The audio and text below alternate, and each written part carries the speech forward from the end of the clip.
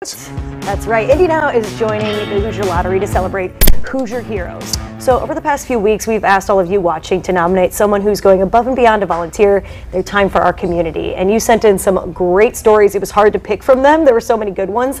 This morning, we want to highlight Judy Westmorland, who was nominated by her friend Sara Palmer. Sara says Judy works at the Benton County Community Co-op. She helps provide food for families in need, and she also gathers coats to donate in the winter and Christmas gifts during the holidays, and she provides holiday meals for those who are struggling. So Judy, thank you for all you do, and thank you to Sara for nominating Judy, your friend, as our Hoosier hero. Yeah.